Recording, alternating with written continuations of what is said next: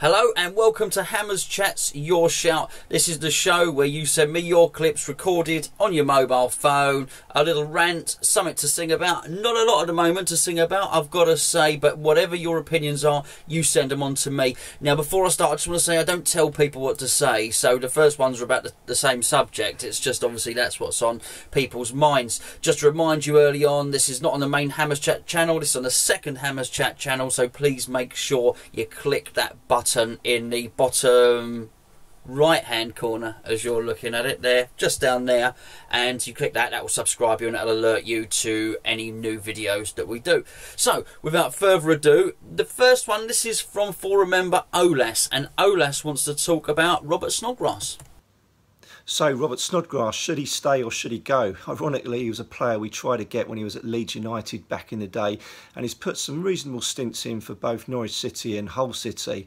Indeed, I've spoken to a few Norwich fans and they loved him when he was playing for their team. Arguably, though, he was a big fish in a small pond. Now he's at West Ham, he's 29. He's suffered quite a few injuries over his career, and you can see the pace has certainly gone. He was known at his previous clubs for set pieces, specifically on free kicks. We've yet to see that at West Ham, which is frustrating. His argument, I've been out on the left, I'm a right winger. Well, I'm sorry, Mr. Snodgrass, Antonio is always going to be ahead of you on the right. So, should he stay or should he go? Arguably, the clubs that are in for him, Brighton, Newcastle, potentially that could be a good move for the player. But I want to recoup back at least what we paid for the player, and arguably we need to get a replacement in. Don't know what's going on with the transfer situation. Onikuru, Traore, nothing quite yet happening on that front. But actually, focus for me is not on the winger situation. It's got to be the strikers. We desperately need two strikers. So, guys, get your checkbook out, put the offers in, and let's start bidding. Get your checkbook out and get the offers in, he says. So thank you very much for that, Olas. Next up is Tom. Tom also wants to speak about Robert Snodgrass. Hi guys, I just want to talk about Robert Snodgrass. He's been an absolute terrible buy in my opinion. Ridiculously bad. I think he was a panic buy at the time, and it's seriously backfired. The guy is not good enough for this football club. He's not good enough at all.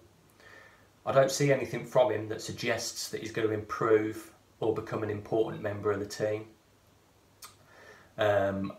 See no skill from him whatsoever. He's got a complete lack of skill. He shirks responsibility on numerous occasions, which I really don't like.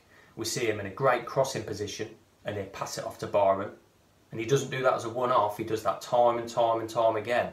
That's not good enough. He's the experienced professional. That's not good enough. Lack of pace is frightening. Really is. He's the slowest player I've seen since Pascal Sigan at Arsenal, their old centre-half. He was disgustingly slow. Snodgrass is equally as slow, in my opinion. So not good enough. So we've got to find a way of getting rid, in my opinion. As harsh as it may sound, I don't like slagging off one of our players. I really don't. But he's not good enough for what we want to aspire to be. He's really not. Now my worry is who's going to buy him. We're hearing the promoted clubs are interested. All well and good. Are they going to be willing to pay Robert Snodgrass £60,000 a week that we're paying him? I'm not sure. And is Robert Snodgrass going to be prepared to take a pay cut? I'm not so sure as well. So the scenario I would honestly take is somebody wants to loan him for a year. Take him. Hopefully they're willing to pay him 40 grand a week. I'd be prepared for us to pay the remaining 20 just to get him out the door, save 40k off the wage bill. Happy days, everybody's a winner. Give him the old Spanish Archer. Everybody's a winner. That's my opinion. Thank you very much.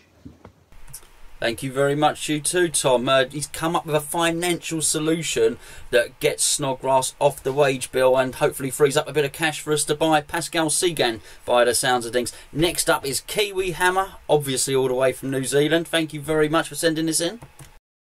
So Reece Oxford's gone to Mönchengladbach, Harvard Nordweit's gone to Hoffenheim. I think these are two fantastic deals. Some would say that Oxford to Mönchengladbach is a bit of a stupid decision. Personally, I think it's a great decision because, as we all know, The gaffer is trying to go for European football, so what better way to get at least one person out in Europe on loan? Then, of course, still no word about Enner Valencia, where he's off to. I did hear rumours that he could be going to Porto, and Bilic would offer him plus cash in exchange for Brahimi of Porto. I don't think there's been any further developments on that one. The kits, as we all know, have been announced, and I've got a personalised away shirt on order. The home kit, though, I'm going to love to hate it. I think for me this one's going to be a love-hate relationship, but hopefully, it helps us get to a respectable position. I'm hoping for a top 6 finish at the end of the 17-18 season, but that's still a long way away. Yeah,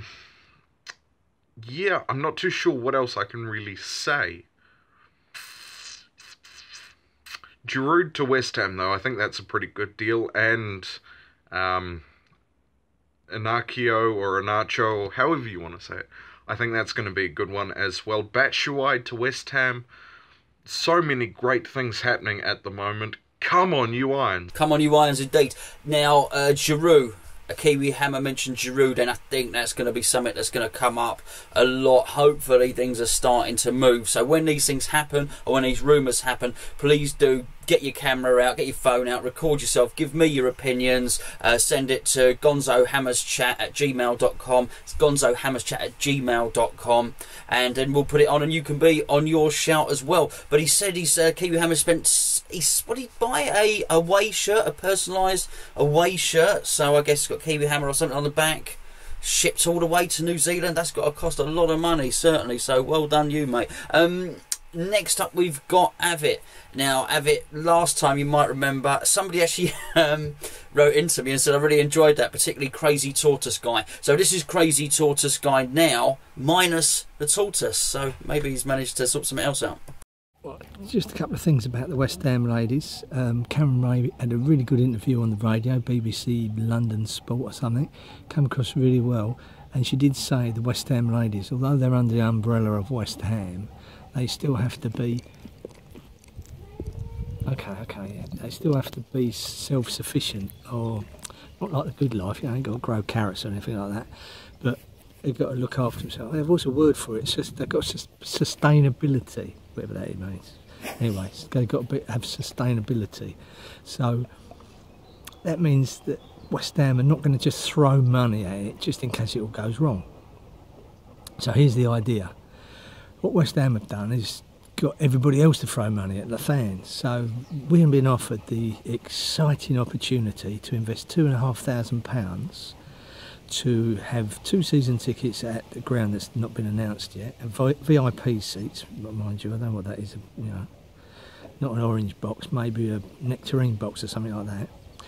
And you get to meet the players, and you just can't meet the players now. You've got to pay £2,500 to meet the players, so that's a bit of a, you know, that's got to be a bit special, isn't it? And then also they're offering you can buy them for £15,000, which I'm guessing you get a game that way, you know. So West Ham don't really want to spend any money on the West Ham ladies, but they want everyone. Anyway, the first person to do it, I think, I could be wrong, is the bloke who makes fizzy drinks, and it's going to be the energy drink of the West Ham ladies.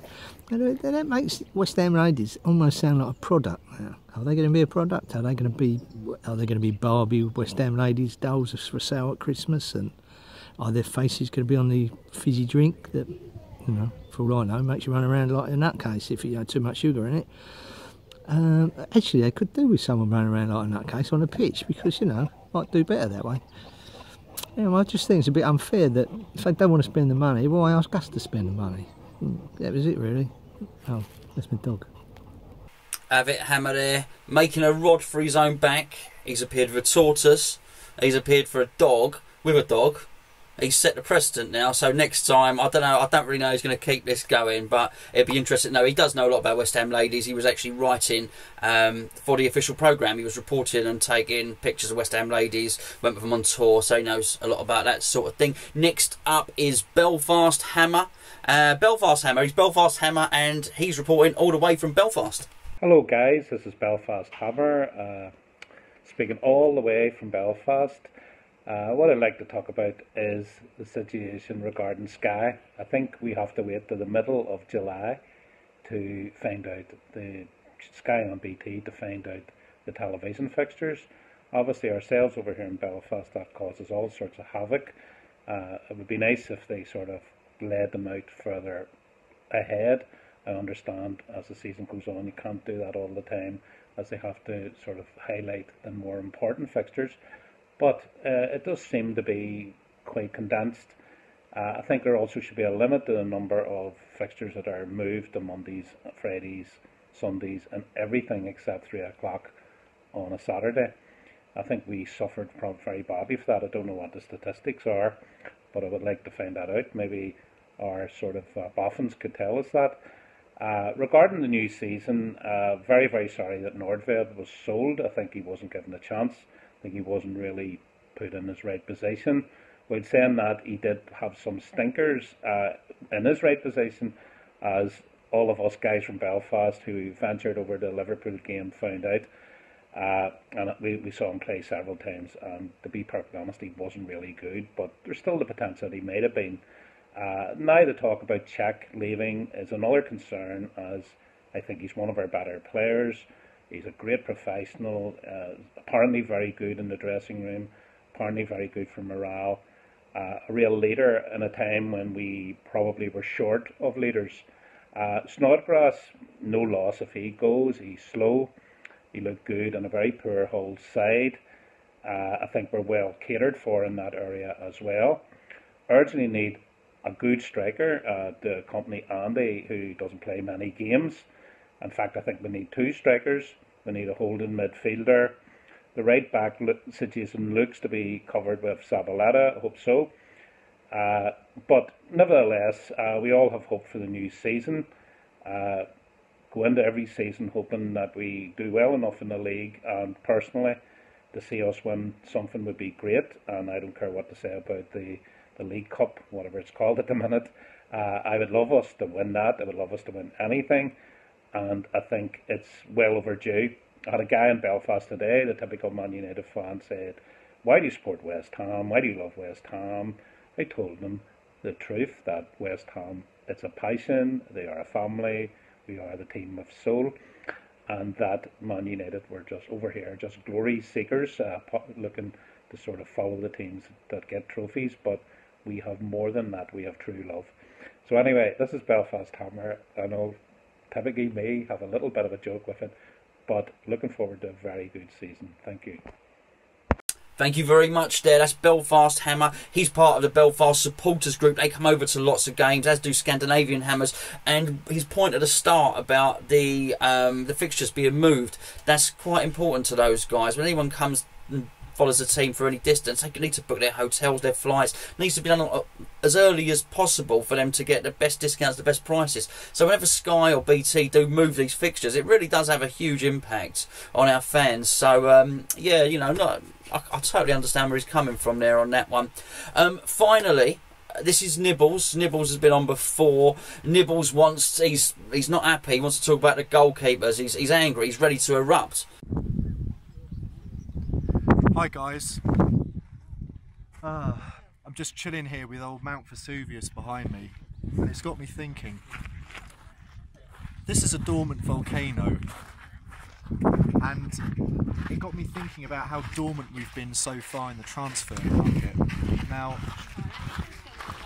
we all want to talk about strikers, and we need a new striker, or possibly even 2, and obviously it's on my mind as well, but after watching the Hammers Chat video the other day with Gio, Tom and the other chap, I was thinking about goalkeepers. I've been thinking about them a lot recently. Now we've got 2, in my opinion, at best, second-rate goalkeepers. We need a number one, really.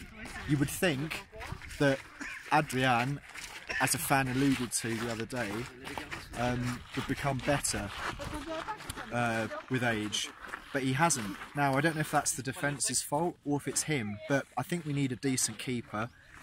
I haven't heard a lot about Pickford recently, but I would pick Pickford over Hart, because Hart has a lot of mistakes in him, I think. Not taking away that he's a decent keeper, but I want more than decent. I want a good keeper. Pickford is younger, and if what we've seen in the press is true, then I think he's the better shout. So I'm going for Pickford, hopefully for our new goalkeeper. But we'll see.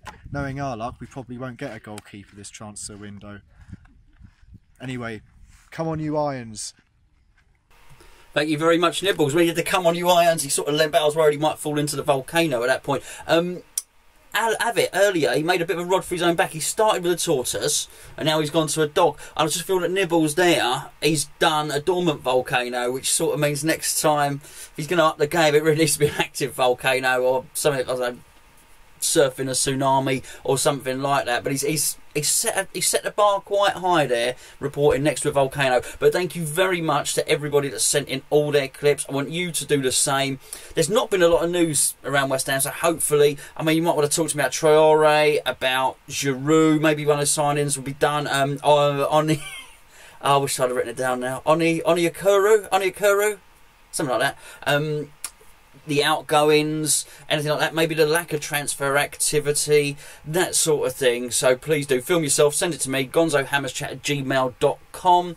We'll probably have a cup of tea coming out during the week where myself and G will be discussing all that sort of, well, hopefully much the same thing that you're going to be sending your clips in. So keep an eye on that. But massive thanks once again to Noble Holidays. They're our new sponsors on this. So if you want to take a trip to Spain or a volcano even, so they're the guys. He's a West Ham fan as well. Noble Holidays. I'll put the link below.